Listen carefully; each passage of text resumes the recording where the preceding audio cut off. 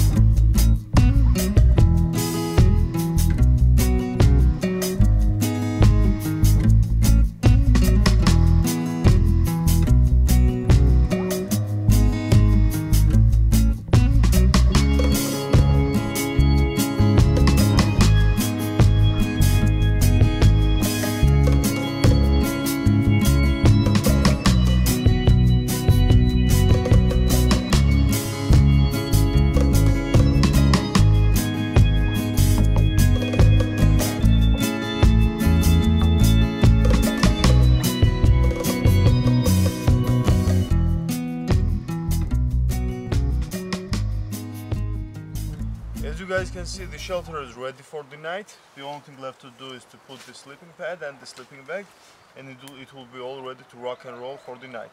The fireplace is also ready. Only thing left to do is to start the fire. Now I got a little bit hungry and let's go hunting, and if we will be lucky enough, we will harvest anything and we will cook it tonight over the fire.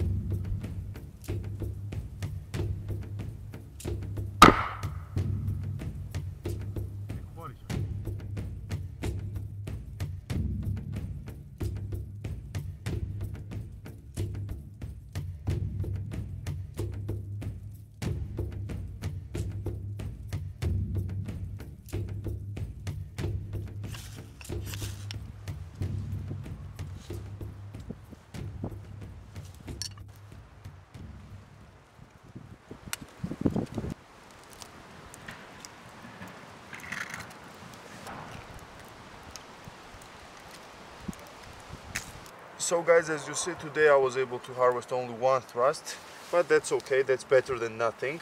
I'm now frying these 2 eggs, which are of course from our home chicken. That's why we have them. And today's part of today's video was quite short. I didn't do that much because yesterday when I came here, I came by train, and it took me 10 hours to get here, and I was only able to sleep 2 hours at night. So I am quite tired, and the only thing I am thinking about now is to eat the food, make my stomach full, and then go to sleep. And I'll promise tomorrow will be a much more fun and enjoyable day.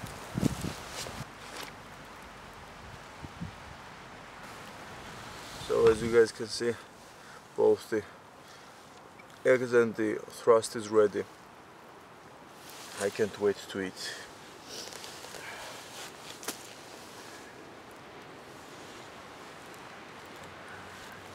I of course again forgot my fork, so I carved a small improvised fork.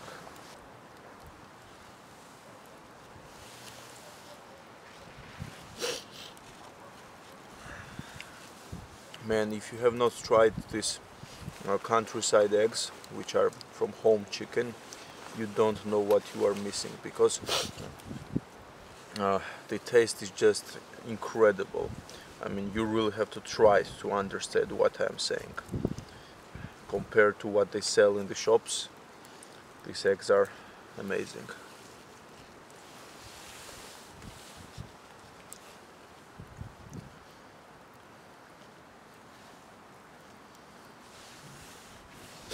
Now I'll try the thrust. Now I didn't show the preparation and processing of this bird, and if you want to know how to process this kind of small birds, will it be thrust or quail or any that kind of small sized bird, I have made a video about it in very details, and please click the card and check out that video. Let's start with the leg.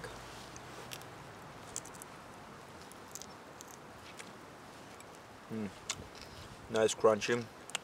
You can even eat the bones, it's not a problem.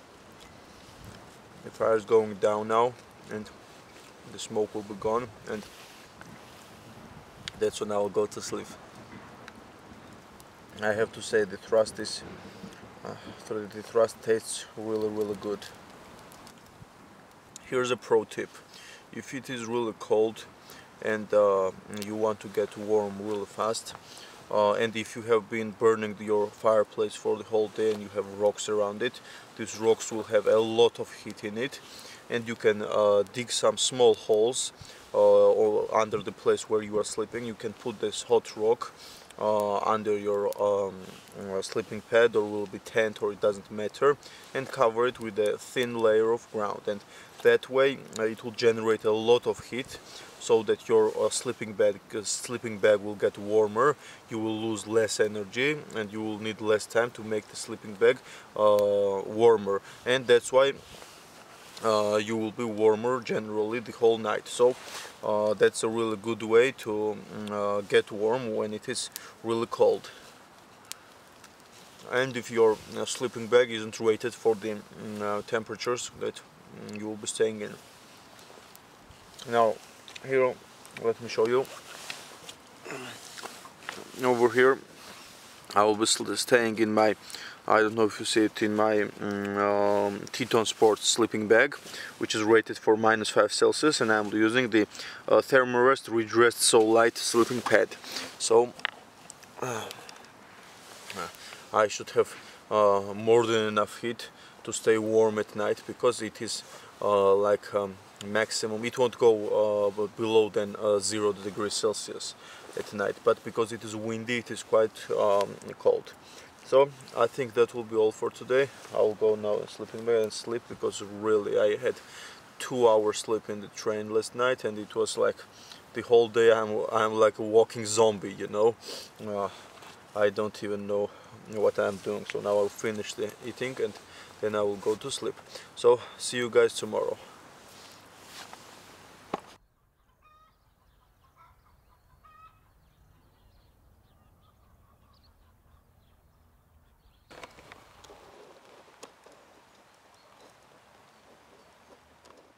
Good morning, everyone. I have to tell that I enjoyed it very much. I missed staying out in the outdoors very much, and now I felt that, because it was really good. Now at night it was really windy. I mean, the whole shelter was moving around, even though it is secured pretty well, and then it started to rain a little bit for like half hour or 40 minutes. It was a pretty heavy rain, but I didn't got any wet I was dry. After I slept, and now it is like 12 o'clock in the morning, I was planning to go duck hunting on the sunrise, but I was so tired because yesterday I have not had any sleep, that I just kept sleeping, and now it is 12 o'clock. Now I don't know if you see it, but it is raining a little bit more, but until it starts to rain heavily, I want to make a few projects around the camp, which will be a lot of fun, and then we can do the rest.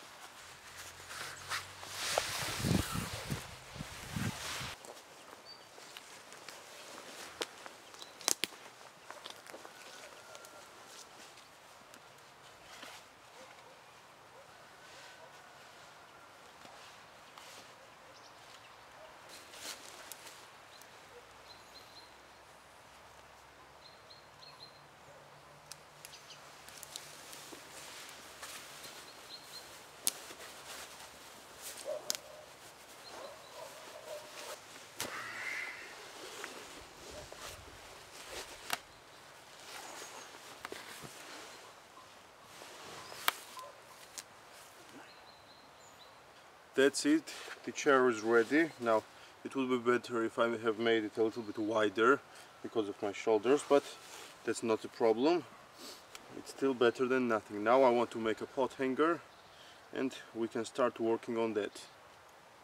You guys might be interested in this tool which I was using earlier. This is a traditional tool here. I don't know if you guys have something similar over where you live, but we call it Aldi. It has a curved, sharp blade. As you see up here on top, it has, you may think that it is broken, but it is not. It is made on purpose like that. They also use this so that when they hit the tree and they climb up the tree, so that they can remove the unneeded branches. So everything has its purpose on this blade. As you see, the handle goes from the top, so it doesn't have a split in the middle, and it is not jammed inside. It goes from the bottom, and this way there is no way that the head can come off.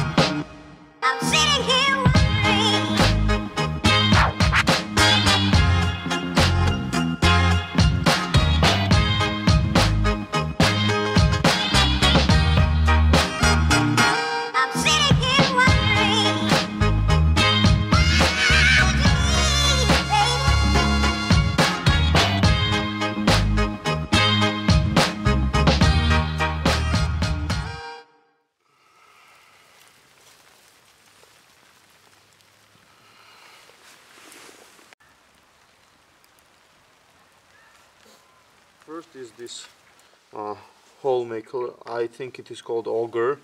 It is like really old, at least like almost 90-80 years, I think.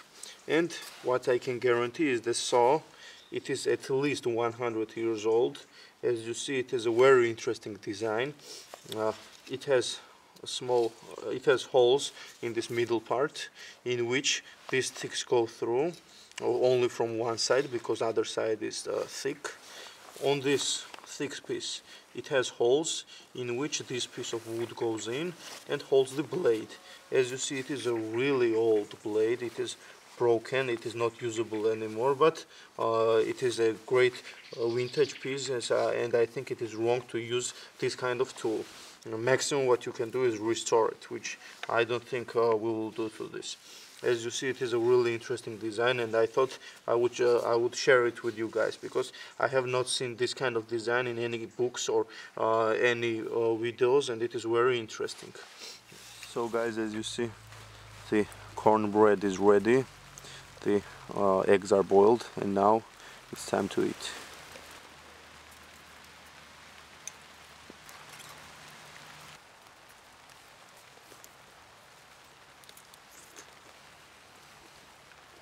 Man, it feels great.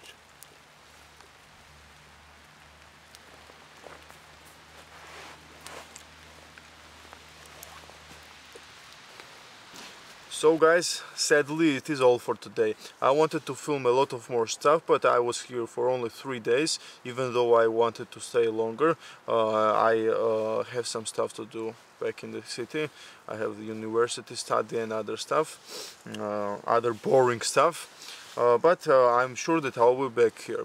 Now, the previous video got about 1000 likes in about 1 year, so if this video gets 300 likes until summer, I will film part 3 of this video, and compared to winter, summer or spring, late spring or early fall is the season when we plant the seeds, when we harvest the plants, harvest the fruits, harvest nuts, and it is a lot of interesting stuff to see and a lot of interesting stuff to learn. So if you want to see that, please give this video a thumbs up and tell me in the comments below what do you think about it and what do you suggest for me to change in the next video, and if you want the next video or not. Thank you very much for watching, and if you want to see more videos by me, subscribe to my YouTube channel, and you help me very much by sharing this video on your social media. All of the important links will be down in the description, so you should definitely check it out. Thank you very much for watching, and see you in the next one.